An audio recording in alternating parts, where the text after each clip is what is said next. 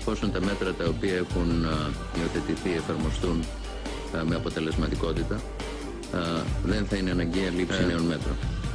Θα εξεταστεί, αν χρειαστεί, να γίνουν ορισμένες πρόσθετες ρυθμίσεις.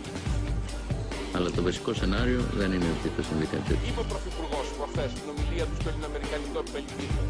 Δεν προβλέπεται μείωση των ονομαστικών μισθών και συντάξεων, ούτε αύξηση των φορολογικών συντελεστών. Προφανώς δεν προβλέπεται. Να συγκυβερνήσουμε σε τι, στο λάθος? Να συγκυβερνήσουμε για να εφαρμόσουμε μαζί με άλλους αυτό που από την αρχή προειδοποιήσαμε και αποδείχτηκε ότι ήταν λάθος? Να συνενέσουμε στον αφανισμό της μεσαίας τάξης, δηλαδή της ραχοκοκαλιάς της κοινωνίας μας? Να συνενέσουμε στην πολιτική που αντί να μειώνει το έλλειμμα, διωγγώνει την ανεργία και προκρασία στα πακέτα? Που μπορεί κάτω από τη σκέπη του να βάλει και τον Παπανδρέου και τον Σαμαρά και τον Καρατζαφέρη. Και υπάρχει αυτός. Είναι ένας άνθρωπος που και οι τρεις έχουμε ψηφίσει. Ο Κωστής Στεφανόπουλος. Να βάλουμε τον Προβόπουλο, τον Παπαδήμο κτλ. Ποιος τους εμπιστεύεται, ποιος τους γνωρίζει, ποιος ξέρει το ανάστημα που έχουν. Ιδιαίτερα το Διεθνές Νομισματικό Ταμείο δεν έχει την ευθύνη ότι ούτε για την κοινωνική της δικαιοσύνη, ούτε και βεβαίως και για την αποτελεσματικότητά της. Το να πηγαίνει σε χώρες αναπτυσσόμενες και να ζητά, να τους λέει, επειδή έχετε πολλά δάνεια πρέπει να κόψετε, και το πρώτο που θα κόψετε είναι από την παιδεία, παραδείγματος χάρη, αυτές είναι επίσημες πράξεις που ουσιαστικά κόβει το μέλλον της χώρας. Μπορεί αυτή η χώρα να μαζέψει κάποια λίγα χρήματα για 1-2 χρόνια, αλλά ουσιαστικά καταδικάζει τη χώρα αυτή στην υπανάπτυξη σε μόνιμη βάση.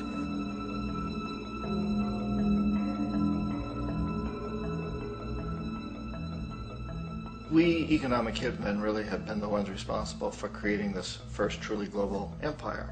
And we work many different ways.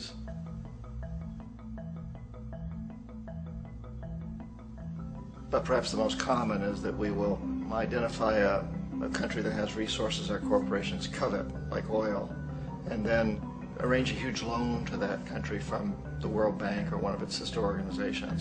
But the money never actually goes to the country. Instead, it goes to our big corporations to build infrastructure projects in that country, power plants, industrial parks, ports, things that benefit a few rich people in that country, in addition to our corporations, but really don't help the majority of the people at all. However, those people, the whole country is left holding a huge debt. It's such a big debt they can't repay it, and that's part of the plan. They can't repay it. And so at some point we economic hitmen go back to them and say, listen, you lost a lot of money, can't pay your debts, so sell your oil real cheap to our oil companies. Allow us to build a military base in your country, or send troops in support of ours to someplace in the world like Iraq, or vote with us on the next UN vote. To have their electric utility company privatized and their water and sewage system privatized and sold to U.S. corporations or other multinational corporations. So there was a whole mushrooming thing, and it's so typical of the way the IMF and the World Bank work, that you put a country in debt, it's such a big debt it can't pay it, and then you offer to refinance that debt and pay even more interest.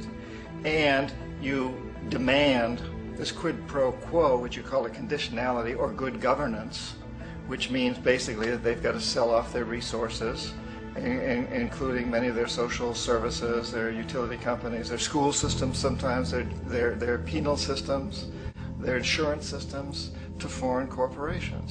So it's a double, triple, quadruple whammy.